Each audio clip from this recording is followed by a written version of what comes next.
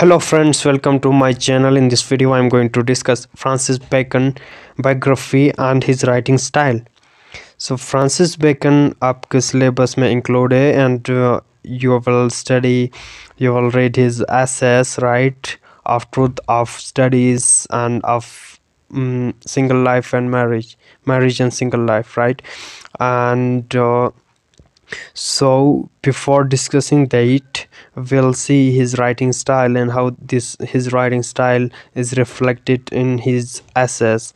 So Francis Bacon, very important writer in literary prose, especially in English essay, and interestingly he is also known as the father of English essays as well. So Francis Bacon, he was born on 22nd of Jan 1561 in London and worked as Attorney General and Lord Chancellor of England, right? So and this is a paper introduction, and his work includes what we see in his works, in his essays: humanism, the spirit of humanism, and natural philosophy as well, right? And he believed in the newness of the age, and Bacon negated. Negate means to let go or to give up the Aristotelianism, right, or the idealize the new teachings of the Renaissance humanism. And then he believed that one needs to experience the reality of existence in order to completely understand life. So realistic writer and also entitled as father of scientific method, and Bacon teaches a certain principles of science in order to understand life, right? As far as his writing style is concerned, Bacon first publication a collection of essays about the politics, right, common to literary world in 1625, right?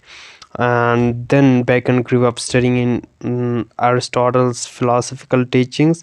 So philosophical, his writing, we find philosophical writing, and he opposed the Aristotelian teachings, and Bacon come up with his philosophical approach of trying to understand life closely by experiencing different situations. फिर उसके बाद आ जाते हैं जी Bacon simplifies the philosophical approach. Why philosophical? And his writing is direct and to the point.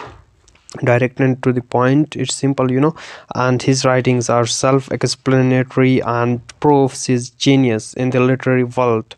And Bacon writes in a systematic way without wasting words on unnecessary information, right? We see self-explanatory, concise and precise, and he is considered as the most important empiricist in the philosophy as well as literary world.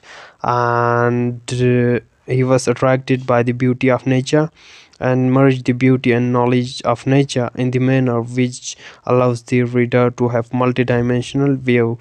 And about quest of mystical parallels between man and cosmos and magical elements, these are not important. Yes, Bacon's desire to make an impact through his teachings and research, and he wanted to change the system of old fashioned education.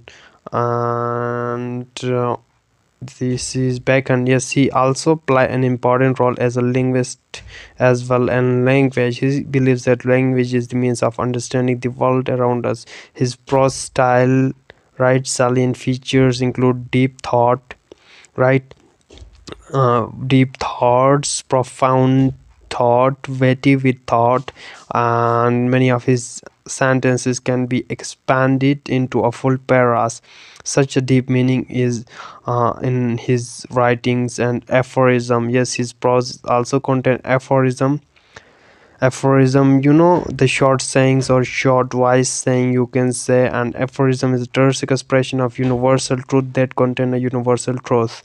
And use of allusion in literature, reference to history, right, and reference to another work of art or historical person or event, right? In his essay of truth, we find a reference to Pilate, who was the governor of Roman Empire, and other references we also found in his essays, biblical references as well. And he was introduced as a type of skeptical about truth. We'll discuss his essays in detail, right? So first let me discuss his writing style, right, especially with the context of uh, his essays, right, of Truth of Studies and Marriage and Single Life by Francis Bacon, which are included in your course. So his writing style, didactic or moralistic, right? You know about didactic, right? Didactic is something which give a moral lesson. So his writing is didactic or moralistic, which aims to give a moral lesson. Let me zoom it, right? So second one is the philosophical, right? As I already told, discuss in it, right? He is philosophical, right? And then brevity mean precise, shortness, right? Clear, concise. These are his characteristic, his writing. And then he is prudential and pragmatic, practical, realistic, you can say. And he is objective. He's not subjective, right? He seems to be objective or impartial, you can say. And then he use of metaphor and similes. We'll discuss all of and see, observe all of these characteristics or his writing style in his essays. I'll discuss each essay in detail. And then aphorism I already discussed, right?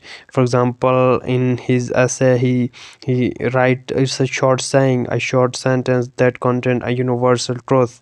For example, he writes that man is brave towards God but coward of men, right? He is a deep observer, profundity or deepness found in his thought, and he's straightforward, clear, thought provoking, religious, some religious elements are found, and worldly wisdom is found. And he's a realistic writer. Realism, portrayal, realism and use of Latin terms, right? And his drawbacks include the lack of coherence in his writing.